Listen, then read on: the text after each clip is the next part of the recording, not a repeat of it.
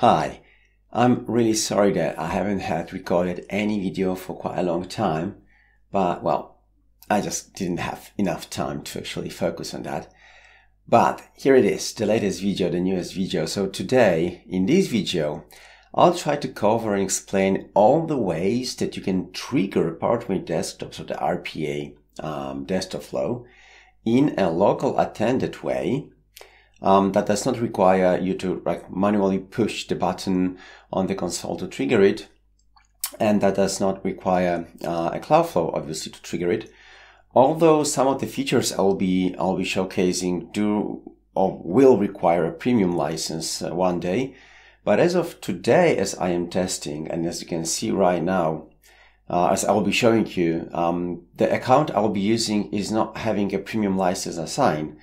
So therefore, I think that as of now, they still work in a standard, under the standard license. Maybe soon, at some certain date, it will be changed and they will require you to have the premium license, because like most of these features I'll be showing, they are already added or supplemented with this diamond icon. So what says that they do require the premium license. All right. So with that having said, let's go to it.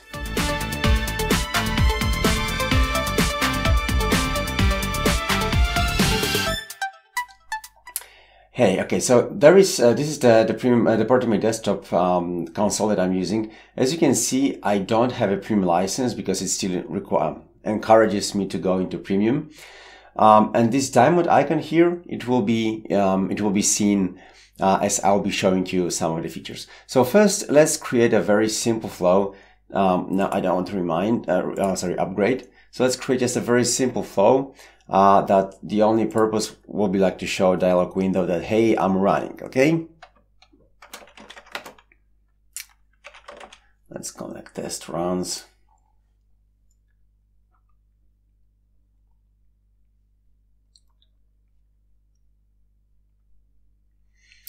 And as said, the only thing it will do, it will just display this message that it's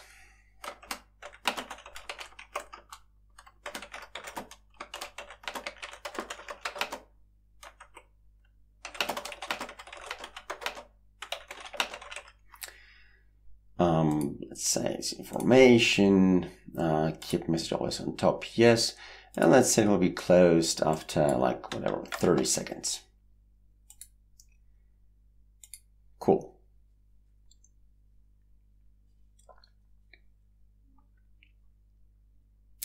Right, so by default, when you have your local attended run and you want to trigger your flow locally, you need to press the button, and this way to see that the flow is actually running. Yes, it is running, so the dialog window is shown, right? So that was a local attended run. However, there are 4 or even 5 more ways you can actually trigger your flow.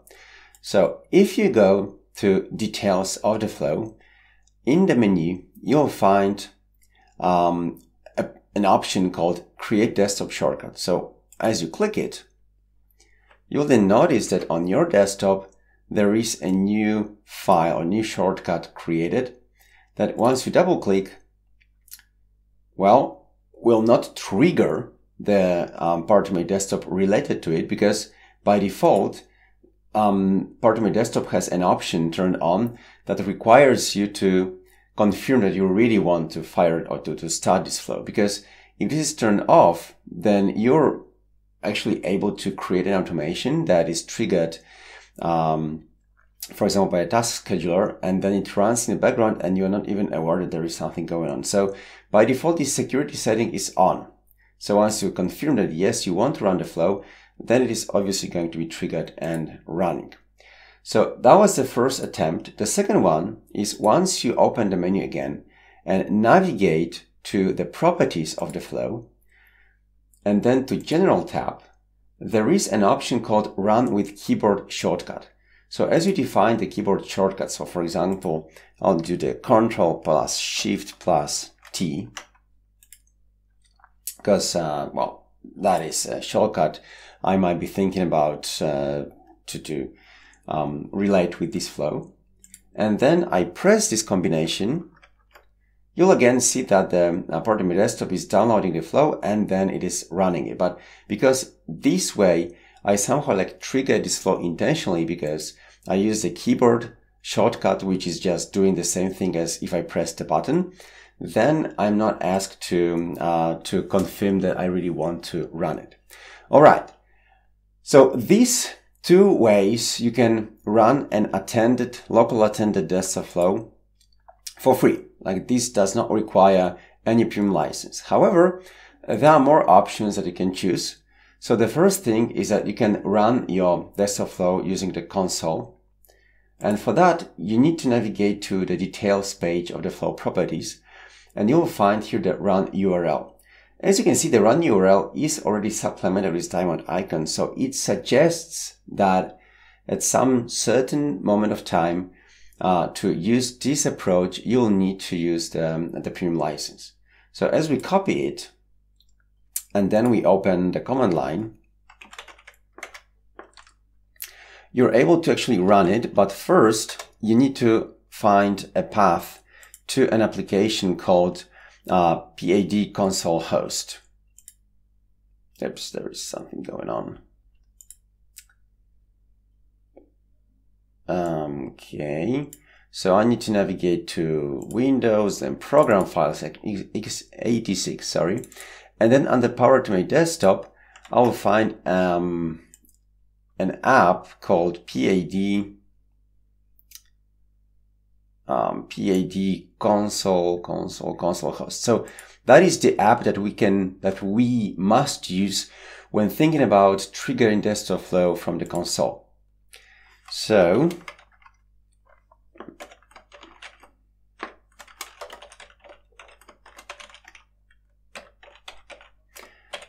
and then as a parameter, I need to provide the run URL.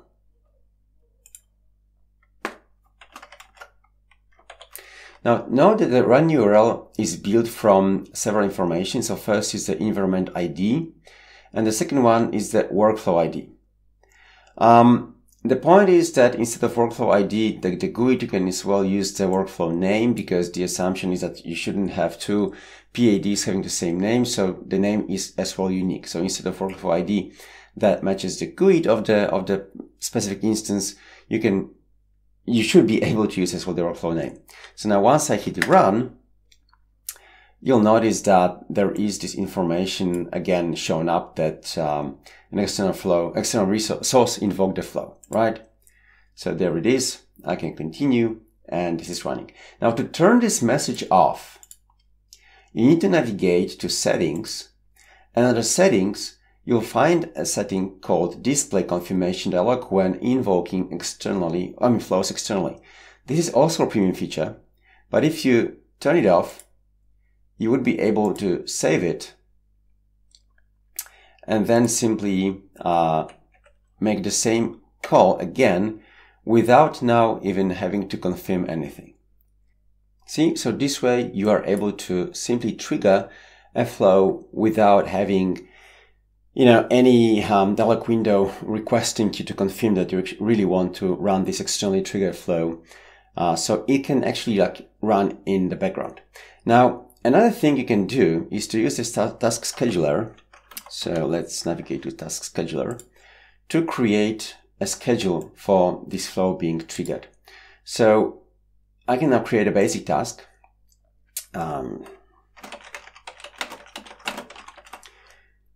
And then let's trigger it daily. Yeah, one day at 12, why not? And then I want to start a program. So here again, I need to provide the same information as I would provide for the console. So first I need to navigate to PAD host, console host. And then as the arguments, what I need to provide is the same path that you can find that I used for the console. So I need to use this run URL. Remember to surround it with quotes, as it may contain some spaces. Okay, and that's done. So once you finish it, this flow will be triggered at 12:05 every day. Now just to test it, if I hit run now, you'll notice that it is actually running the same desktop flow. Now another thing you can do is to try and make this trigger a bit more complex. So to relate the trigger not really to a schedule, but you can relate it to some other activities. So what you can do is to trigger your PAD as someone is logging on, as someone is starting the computer, if there is a user inactivity on the machine, and on many other events that can occur related to the user activity, but as well you can relate it to an event. And so what I can do is to try, for example, to make an event that will launch my PAD every time a specific application is started.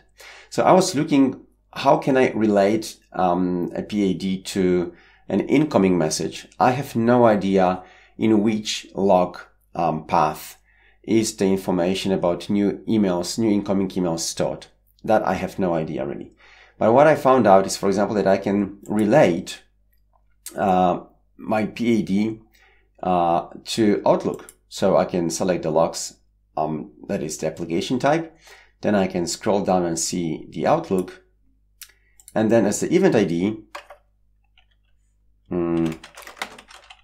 I'll go to Event Viewer and find something around the application logs for Outlook, and let me close it for now, and then I'll launch it again. Okay, so now it's launching, and here, yeah, there are like two activities or two events recorded related to the start of the Outlook. So I can use the event ID 63 because that looks like the one that is really triggered as the Outlook is starting. So I'll turn it off and say 63. Not 43, not 41, just 63. Okay. And so right now, this flow is going to be triggered when an Outlook application is started. So let's see. Outlook is starting. Yep, and the PAD started as well, right? So with that, you are able to make a more advanced scenarios for these automated local attended flows. So how to start them, when to trigger them. Because if you know really logs well, I think you are able even to relate when the PAD should be triggered. For example, as I mentioned, you can relate them to a new email that is incoming or to any specific event that occurs in any of the applications that you're using. So with that, you are going to be able to make some more sophisticated local attended automations. And yeah, so with that having said, this is the end of what you're able to do with the local attended triggers. Note that most of them is requiring you to have the premium license, as I mentioned, because as you saw, they're all supplemented with this diamond icon. So they possibly will not run if you have the free account. Just keep that in mind, all right? And as mentioned as well, if you're a more advanced Windows logs user or log events user, and you're able and you know where to look for specific events in this big directory of paths and events, then you're more likely to be able to relate the trigger in a task with a specific event that occurs inside your Windows session.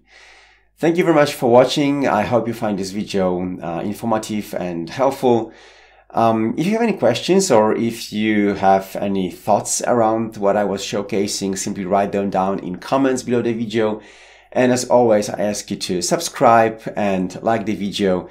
And until the next time, thank you very much and bye-bye.